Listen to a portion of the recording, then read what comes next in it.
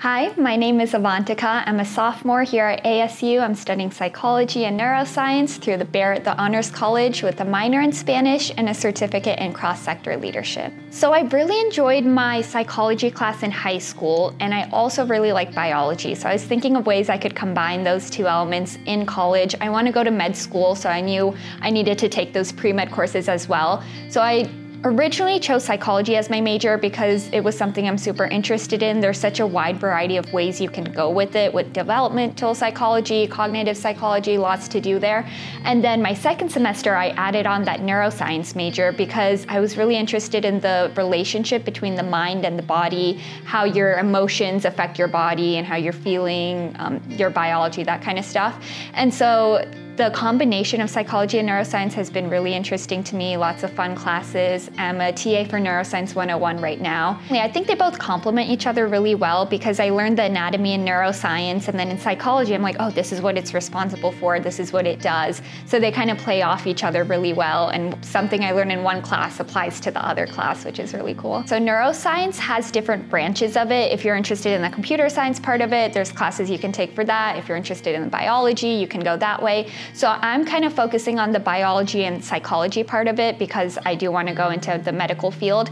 But neuroscience can be applied to so many parts of your life, and I think that's what makes it so special. Right now, I think I want to be an OBGYN, focus on women's health. I'm part of a lab here at ASU, which is focuses on cognition and memory based on sex differences, and that's been really interesting. So I want to take that information and help other women out. I think it started when my grandma was diagnosed with Alzheimer's.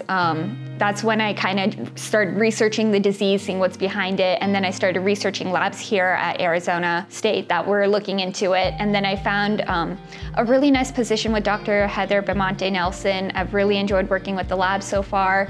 We do a lot of work with rats and seeing how the ovaries affect sex and cognition, memory, stuff like that, sex differences, hormones.